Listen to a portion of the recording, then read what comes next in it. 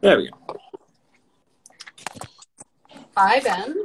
Hello. I'm just going to adjust my camera as well. It looks like it's changed a bit. All right, I can hear you well, and welcome to those of you that have joined us. Today we're hosting our Stay in the Game live podcast. I guess it's not really a podcast, it's a little bit of a video as well. And the Stay in the Game live is actually to allow us to showcase practitioners from our team that can, or the community, that have opportunity to basically help you help yourself stay at it, work, life, and play. And today I am really honored, Ben. Thank you for joining me. And this is our third ever Stay in the Game live. And we're actually talking about all things shoulder. So with the shoulder itself, which we're going to dive into today, if you're joining us here on this live, please get ready to learn some stuff, ways to help yourself. But I want Ben to introduce himself first. So Ben, who are you? And a little bit maybe about, background with shoulders, that kind of thing as well. Yeah. Hey, Mel, I'm happy to join you today. So I'm a physiotherapist at the downtown Collegiate Sports Medicine location. I've been here for coming up on 4 years now. So I did my master's degree out in Vancouver and lived and worked out there for many years before relocating back home and joining the collegiate team. So I've always kind of had a favorite body part to treat in shoulders, and I've done a few post-grad courses on shoulders because of it. So yeah, if I had to pick a body part to treat, shoulders are definitely right up there. So when you had put out the request to any practitioners who wanted to join you today, I kind of leapt at it. So happy to chat shoulders today. Thank you, Ben. No, that's awesome. I know the nice thing about a shoulder is it's so complex, and often with a practitioner like yourself up for the challenge to learn and really dive into an area like that people struggle with so much. And people as in us practitioners, you know, it's a tricky area, complex as hell. And yeah, so I think the first question that I have for you is really just, people hurt themselves all the time. And, you know, people come into the clinic and say, Ben, you know, I did this silly thing. You know, what is it that you see most often? And just so people can really relate. Yeah, so you kind of hit the nail on the head there with how complex shoulder injuries can be. It's funny because I do shy away. You know, I'm not one of our concussion therapists here because concussions are really, really complicated, and I don't want any of that noise. But yet the shoulder, I'm all game for. So yeah, it's kind of interesting that this is one area where when it gets complicated, I get kind of more jazzed up to treat it. So yeah, there's a myriad of ways to hurt your shoulder. Like, it's probably easier to list off, like, you know, activities they could do that wouldn't hurt your shoulder. Like, that would be definitely a shorter list. But yeah, like even just today, I had about 4 shoulder patients. One had a fall on her shoulder while skiing. Another slept in an awkward position a couple weeks back, and it just hasn't felt the same since. A lot of lifting and reaching under load. So, you know, any of our manual laborers, but just like parents lifting up their kids, which, you know, any parents that have joined us would know, like, as they keep getting heavier and heavier, it keeps getting harder and harder to do it.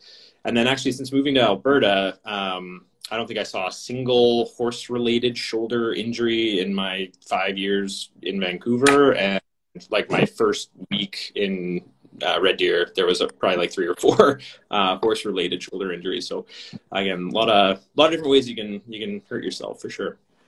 Crazy. Okay, well, so yeah, basically anything goes then. When you kind of see something going on in the shoulder, what is the most common thing that people say that they can't do, or that it like, how does it feel? Like, and I know there's a million shoulder injuries, but common things will be like, hey, I can't do this, or whatever. Sure. Yeah, and we'll get into the kind of how I subcategorize shoulder injuries a little bit later here when we talk about you know, self-assessment at home that people can do. But one of the most common things that they'll describe is just, I just can't. It just feels different. I just can't use it the same as I used to. Typically, the number one thing is just like any sort of overhead reaching or lifting, which again we do a lot more of in a day than we realize. It's kind of like, you know, you don't take your walking, or you do take your walking for granted until you have an ankle injury, and then you realize, you know, how important your ankle is. So similarly with basically anything you try to do day to day that involves your arms, your shoulder is going to play a huge role in that. So Typically, again, for our most common shoulder injuries that we see, which is again generally a weak and painful shoulder, like generally a rotator cuff injury, it's going to be sharp pinching pain with certain movements, but just kind of more of a dull ache at rest that can, radiate all the way down to the elbow in a lot of cases. And obviously there can get, more complex shoulder involvement when, there's nerve roots involved. If there's, concurrent neck pain with it, that can, delve into more neuropathic referral, like pins and needles and tingling and numbness and, complete loss of strength. But generally it's really sharp and pinchy when I go to do this, but when I just sit here right now, it just kind of aches. And then, yeah, just over time, like depending on how long they've left the injury for, they just find it gets gradually weaker and weaker and weaker, and it's just harder and harder to do the tasks that they need to do.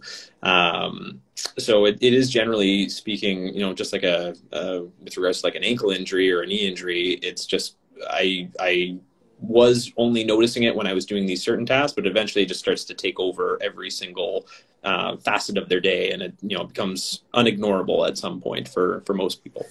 And sleeping as well, envisioning. Yeah, that's one of the biggest ones. And again, I'd mentioned earlier that one of my patients today, it was literally, there's no other source other than she just slept on it wrong one night. And again, that can kickstart a brutal cascade, because if you're not sleeping well, it's really hard for your body to heal. So again, if you're not getting comfortable positions because of your shoulder, and it's not as easy as just, oh well, don't lay on the side that hurts, because sometimes just having the affected side up, if it's draped in a certain way, it is even worse than when you're laying on it. So yeah, unfortunately sleep can be a really tough thing to figure out until we can actually like get them out of pain, or hopefully help get themselves out of pain and sleep a little bit more comfortably.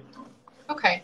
Not really in any kind of particular order, but I mean, obviously, if we were to look at twofold question. One is the importance of early assessment. But prior to that, like, is there something like some ways I can move or test myself to kind of be like, God, I can't do this, so I should come in, or this certain movement hurts, and so I should come in? And then second question is, how important is getting it assessed by somebody early, or can I wait a little bit? Yeah.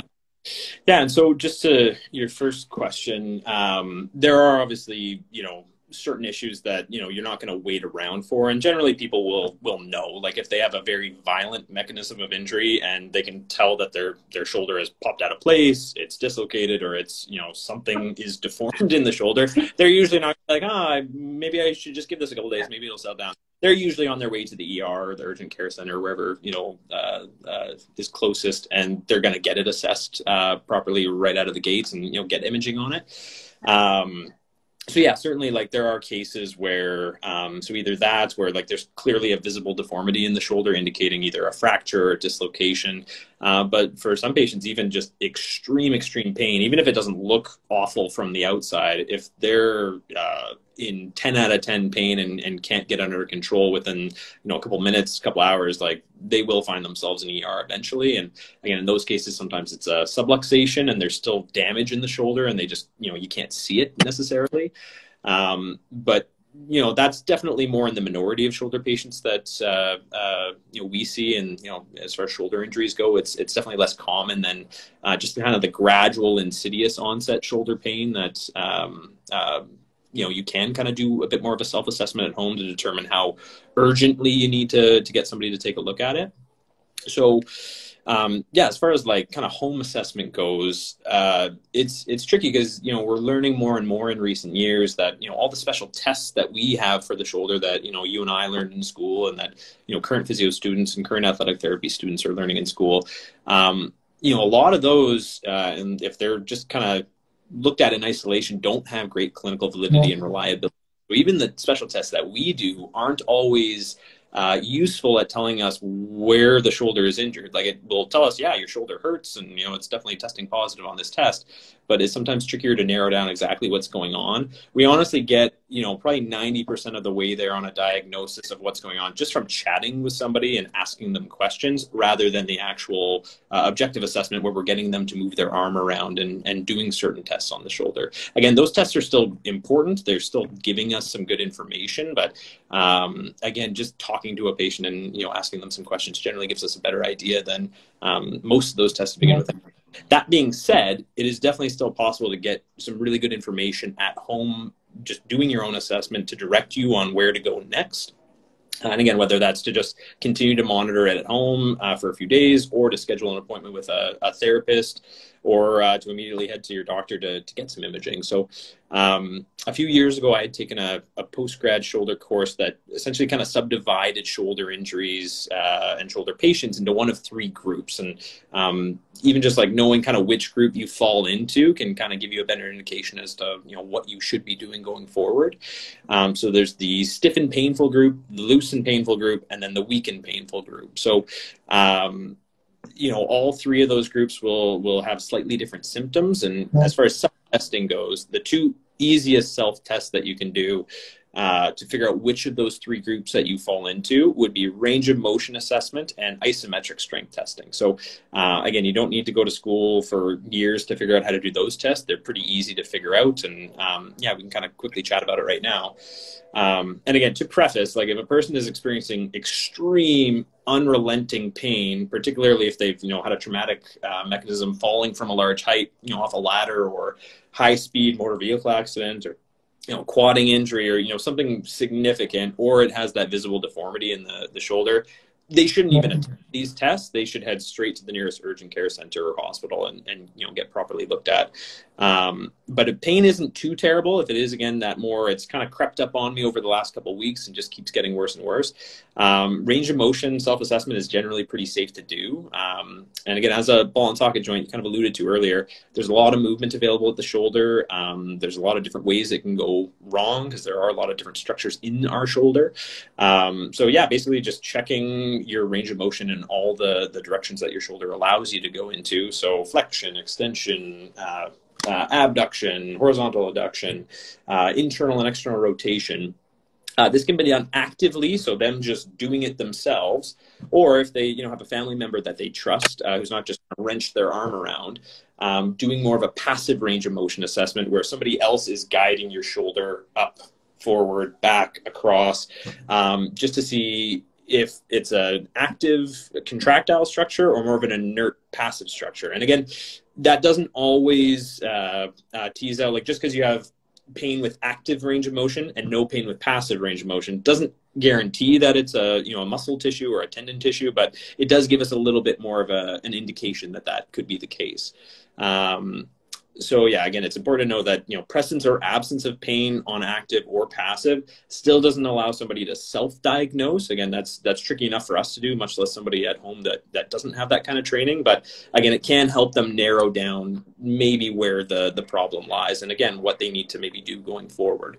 So next, we kind of talked about the range of motion stuff. An isometric strength test would be the second kind of safe home test that they could perform themselves, just to, again, try to determine what to do next. So a resisted isometric is literally just up against a wall, pushing with no real change in the range of motion, just again contracting the muscle tissue around your shoulder just to see, okay, does that elicit any pain? And again, that can be into abduction, that can be into forward flexion, internal rotation, external rotation. They can check all those cardinal directions again. And again, if the source is contractile, like a rotator cuff muscle, there's a good chance that they're going to feel pain on some of that resisted testing. And again, if it was as simple as, oh, pain on resistance must be a muscle tissue, again, that would be lovely. That's not always the case. Like a labrum can get irritated with resisted testing, a Hill sac lesion, a slap lesion, like you can still have pain in other areas. But again, it does give us a little bit more information. It gives you a little bit more information as to what you need to do.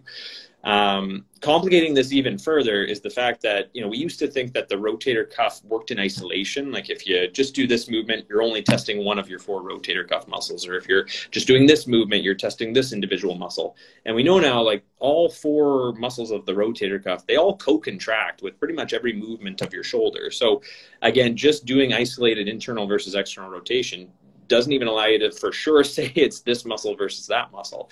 Just that, yeah, it's probably one of them. So yeah, again, as you kind of alluded to at the start, like the shoulder's complicated, and the more we study our special tests for the shoulder, the more we realize, yeah, that's really true. So yeah, you'd kind of asked, you know, based on some of this, like what should their next steps be? Like, can you just kind of self-monitor at home versus do I need to go get an assessment from an actual physiotherapist, athletic therapist, massage therapist? And yeah, there's a couple different ways to determine whether or not you really do need further intervention.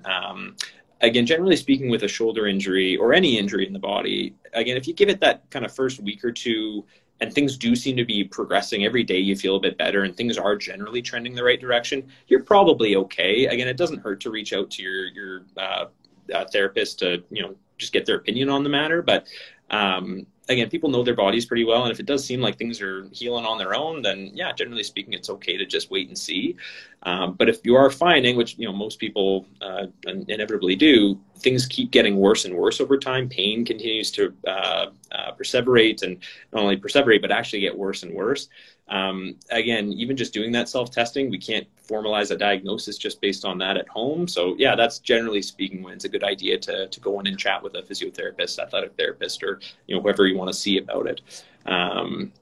So yeah, that's kind of where we're at. Now, if we want to go back to that subtype, the stiff and painful, loose and painful, weak and painful group, again, the stiff and painful group, if there's experiencing like complete loss of range of motion, all different directions, that can be something pretty significant. There's generally about 3 different things that can be. It's either frozen shoulder, which is thankfully pretty rare, but there's a specific patient population that primarily affects.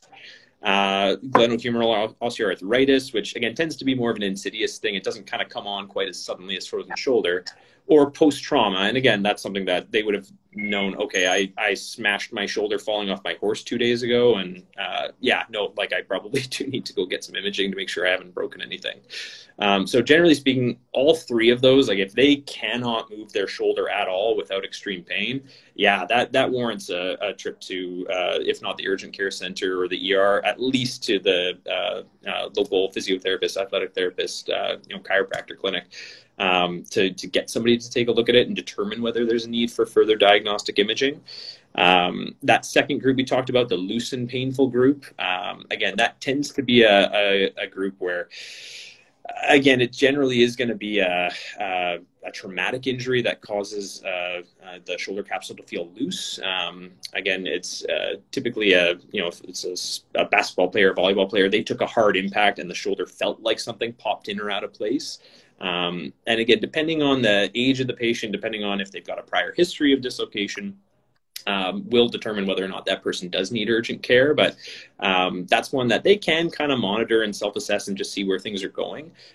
Generally speaking, though, if they're pretty convinced that it popped out, it's never a bad idea to go get an x-ray to make sure that you haven't fractured something in the shoulder, because if you have fractured something, it can lead to some pretty poor outcomes if it's not addressed right away. But then again, that third subtype, which is probably 90+% of the patients that I see, is just that weak and painful group. Again, if you can still move your shoulder, like, yeah, it hurts in certain ranges, but you can get it overhead and you can move it around a little bit. It just feels quite painful to do so, and maybe feels a bit weaker than the other side. Again, that's a group that if they aren't seeing rapid improvement in their symptoms, again, they don't require urgent medical attention, but they could come in and see a physiotherapist or athletic therapist and get an assessment to figure out what's going on. Okay, if somebody only had, let's say time and money was a factor and they're out of town a lot, maybe it's just a matter of time, and they have an opportunity to get in once, would you ideally have them come in the day it's injured, the day after it's injured, a week out, maybe it's not the traumatic, fell from a height, it's sore and it's not really getting better. What would you do if it was your family? Yeah, so as you said, like if it's not that traumatic injury where, you definitely do need to go get it looked at. If it is just something that's been kind of stubborn and let's say it's been, 6 to 12 weeks and it's just been kind of staying the exact same, then yeah, like if it was going to get better on its own, it would have shown some indication of that earlier. So again, if it's only been a day or two since the shoulder started feeling sore, and you can manage okay. You can still get through your day. You can still put your baby in their high chair, or take your dog for a walk, or unload the dishwasher and put the cups back on the highest shelf. Then yeah, you probably don't need to rush into the clinic to get an assessment. But again, generally speaking, once that first 2 to 3 weeks of that inflammatory stage are over, if we're not seeing some pretty rapid improvement by that point, where pain does seem to be improving on if not a daily basis, at least a weekly basis, then that would generally indicate a need to go get looked at. So yeah, I would say just to create a general rule of thumb, if you just tweaked it playing golf or shooting hoops with your friend or your son or your daughter or whatever, then yeah, just monitor it over the next little while. Again, if it seems like it's a manageable level of pain for you, then you probably don't need to rush off to the clinic. But yeah, generally speaking, by that second or third week, you'll have a pretty good idea of whether or not you're getting better or getting worse, and that'll be your cue as to whether or not to go in or not. Okay. Are there certain things I know we're getting maybe technical on this, but like a certain rotator cuff or bicep long head tear, is there a labrum, like you mentioned, labrum, like the shoulder issue inside the shoulder? Is there something that if I injure that today, that would really be a bad thing if I waited a week or two? Well, no, it's one of those things. I've had people with labral tears that they know exactly when it happened, and it's not until 6 to 12 months later that it's even discovered on the MRI. So you can survive, and you can, be somewhat functional with a slap tear, a Bankart lesion. It's not ideal. We would ideally like to know that stuff right when it happens and send people off. But again, the nature of healthcare in Canada, you can't just, stroll in and get an MRI within an hour. There are wait times, and unfortunately, just the way the healthcare system works, you do kind of need to fail conservative management for injuries like this before they'll consider sending you for an MRI, which again gives us the most information we can possibly get on the internal structures of the shoulder. So an x-ray, yeah, that's pretty quick. If you've had a fall from a large height, or again, a very violent mechanism of injury, they can get an x-ray within an hour. It's pretty quick to get that kind of stuff done. MRIs, again, just because of the cost associated with performing MRI, it does take longer. And again, it's a bit of a queue, it's a bit of a wait. So as far as identifying whether or not something like that is going on earlier, though, to potentially give your physio or your athletic therapist a bit of a heads up on what's going on. Generally speaking, if you're experiencing locking or clunking in the shoulder, not just a little click or a pop in the shoulder, but it is, a hard clunk, or it's getting stuck in certain ranges and you can't move it around, yeah, that's generally indicative of that there's something going on internal to that shoulder that we probably need to get a good look at.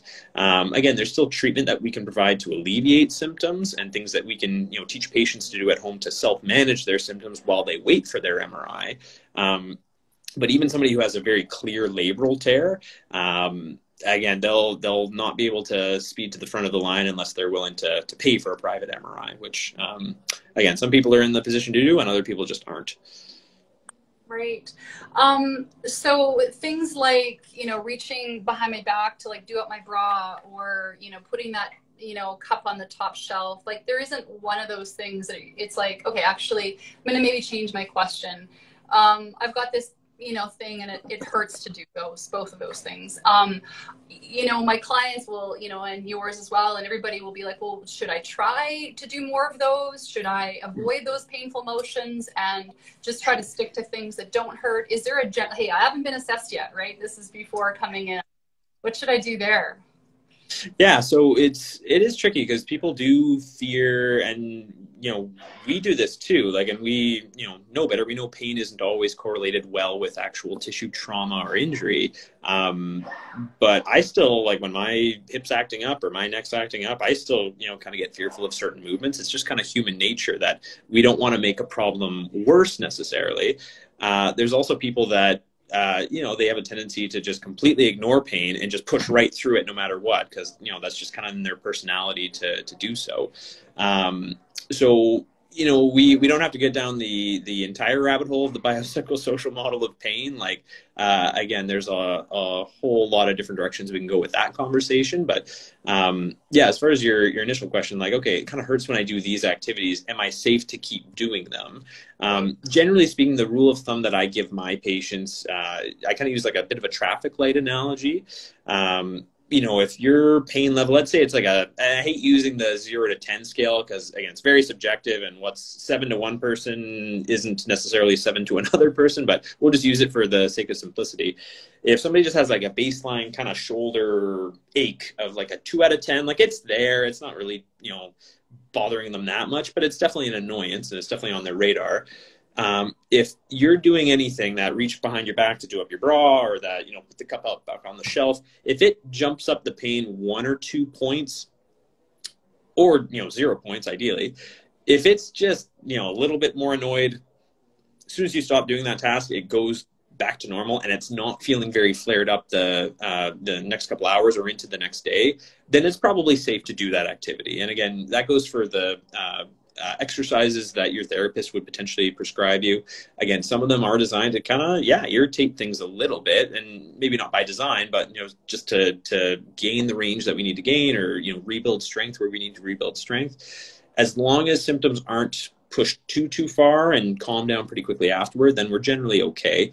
If it's that 3, 4, 5 out of 10 increase in pain, that's a little bit more of a yellow light. That's like, okay, you know, can we adjust that movement to make it a little bit more comfortable? Can we try different ways of modifying that movement to make it less painful? And again, there's different symptom modification procedures that, you know, patients can learn in the clinic that we can teach them to again, self-perform and self-assess at home. Anything greater than that 5 out of 10, where it's like, oh, I just got a lightning bolt of pain there and it jumped up to like an 8 or a 9.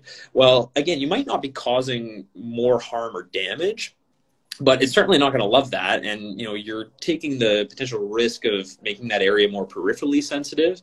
Again, we have these pain receptors all over our body. And if you're constantly making them send a signal to the brain that, hey, there's danger here, there's a problem, well, that can cause a sensitization effect, and your brain will listen harder to that area. So again, even if it's not necessarily causing more damage, it can put us down the track of potentially causing more sensitivity. And again, that's just not always a good thing for us to be doing, especially early on in rehab when we're trying to calm stuff down before we build stuff back up. Okay, I do have a question here that's coming up from a viewer, Strata 15, and we know who that is. That's hey, Tracy. Hey, so she's just asking, can you talk about risks in overloading this joint when it's in a limited range of motion state? So again, the joint's limited. Question being, can I load it? Or is there a risk with that? You might have answered it a little bit already, but go for it a little bit. Yeah.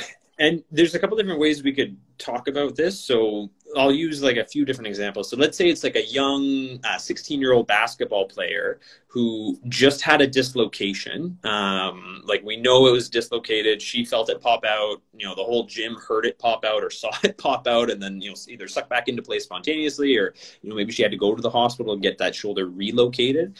You know, for her, if we're trying to protect those ligaments while they heal, again, there's a bit of debate still in the rehab community about how long a first-time shoulder dislocation patient should be immobilized for. And again, we don't have to get down that road because, again, there's many different opinions on it. But let's say they've been advised by their, whether it was the sports med doctor that they saw or the physio or the athletic therapist that they saw, you know what, keep that in the sling for 3 weeks, and then we'll kind of see where it's at, and we'll slowly try to get you going into larger and larger ranges of motion. Well, yeah, like we definitely want to make sure that she's careful to abide by those guidelines, because if she tries to go into deeper ranges of motion, like it can risk that joint popping out of place again, and then we're right back to square one, and if not, maybe a little bit worse off. So yeah, like you can definitely overload a joint in a limited range of motion state from a pure like stability standpoint. But let's say it's somebody more like a frozen shoulder patient, which again, it's not super common. Again, it tends to only affect women in their 50s plus or minus 10 years. Men can be affected by frozen shoulder as well. I'm not trying to just pick on the women, but again, it is definitely more common in our middle-aged women.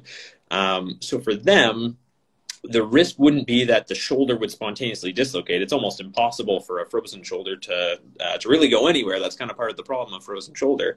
But for them, if they tried to do too much activity, too much exercise, like if they're, therapist, and maybe the therapist has the best of intentions, maybe doesn't even realize that it's frozen shoulder, and they're trying to get them doing the pulley activity, or they're trying to get them to do the cane active assisted range of motion, just trying to get that shoulder moving. Well, their pain level might be so high that all we're doing is stimulating pain receptors in that shoulder and pissing it off worse and worse and worse. And like, I don't want to be dramatic about it, but I have frozen shoulder patients that were borderline suicidal with how painful their shoulder got. So for those people, yeah, same kind of risk. Like if we're pushing hard with exercise when they're maybe still in the freezing stage, where we know that like we're not preventing that shoulder from becoming frozen, it's going to freeze up eventually. Months later when it starts to thaw, then we can start doing some exercises to regain that range of motion. But it is a bit of a risk if we just start to throw them a ton of isometric loading, or we really try to push them into the pulleys or the active assisted with the cane or the stick or the whatever. We might just be stirring up their pain more and more and more, to the point where it's not even well managed by medication. They have to rush off and get a cortisone shot, and even that sometimes doesn't make them feel better. So that being said, there are cases where, we do need to push into that pain a little bit. So again, Tracy had asked, is there a danger to overloading the joint when it's in a limited range of motion state? There are certainly those cases. Again, the immediate post dislocation subluxation, the frozen shoulder patient.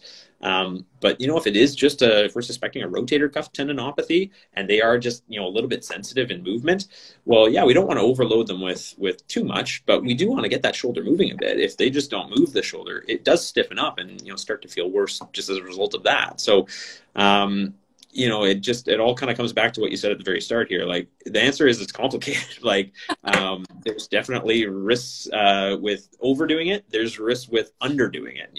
It's kind of the tightrope that a therapist walks with a patient, where we do need to load areas to cause tissue adaptation to see them start to heal and get better and get stronger and hopefully need less of us. But if we overdo that, we're just going to stir everything up and make them feel worse. And we're like, well, what am I even coming to see this person for? So, it's as you well know, Mel, like it's a tightrope. Like we do got to get these people stronger and more mobile and get them moving a bit. But if we do that too aggressively, too soon, not at the right time, like it can have poor outcomes, right? Which, again, it's tricky because you don't want to lose the trust of your patient. If they just keep seeing you every week and they keep feeling worse and worse and worse because, you're maybe not giving them right dosage of their exercises. Again, it's pretty quick to lose that trust in the therapeutic alliance. And, that trust is very important. So, Yeah. Well, I know one of the things that we do find that sometimes we'll give somebody a little bit too much or not enough, but because it's so case by case, we still learn something. So ideally we'll titrate or give people a little bit. And then, if we do throw somebody backwards a bit because we haven't given them a crazy amount, at least it's just a slight bit backwards. And then a huge learning can come from that. So I think a lot of clients will get frustrated, and I think it's still good to allow your practitioner to know that that didn't go so well, because the learning that comes from that is huge. And and it sounds like a lot of the stuff that you were saying today is just really, everyone's different. Take a look at it, go maybe slow, as opposed to throwing yourself into the woods with big changes to your program.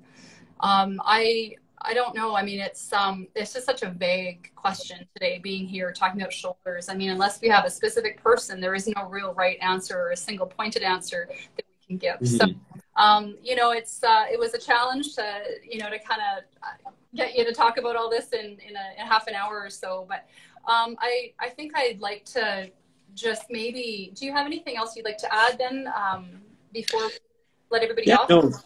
No, again, you summarized it pretty well there. And I'm sure you've used this analogy with patients before too. Like I always try to remind my patients, if they are in a bit of a flare-up state and things aren't going well, that's pretty normal. Like that's the stock market recovery, we like to call it. There's going to be those little peaks and valleys, but as long as the general trend is up, and it's sometimes hard for patients, because if you're living with that shoulder, or again, this isn't just true of shoulders, this is the back, the neck, the knee, the whatever, problem they're dealing with, like they live with it 24/7. If we're only seeing them once a week or every other week or once a month or whatever it is, they might be making those little incremental 0.5%, 1% improvements that do add up. But again, it's so minute day to day to them. They might not see that, huge leap in progress in the course of a week or 2 weeks or a month. That's why, like, as far as, therapists are concerned, like, it's important for us to be taking some objective outcome measures to show, like, that's why, I always try to, if I can, be objective with using strength measurements in the gym. Like, okay, this is exactly how strong your rotator cuff was 2 weeks ago. Your internal rotation was 7 kilograms, your external rotation was 9 kilograms, and now you're double digits on both. So, like, even though it's still, feeling kind of sore, you're way stronger than you were 2 weeks ago. So that is an objective sign of progress. Now, again, me just showing them numbers doesn't always make them feel better. It's just like, well, dude, it still hurts. Like, I'm still dealing with this thing.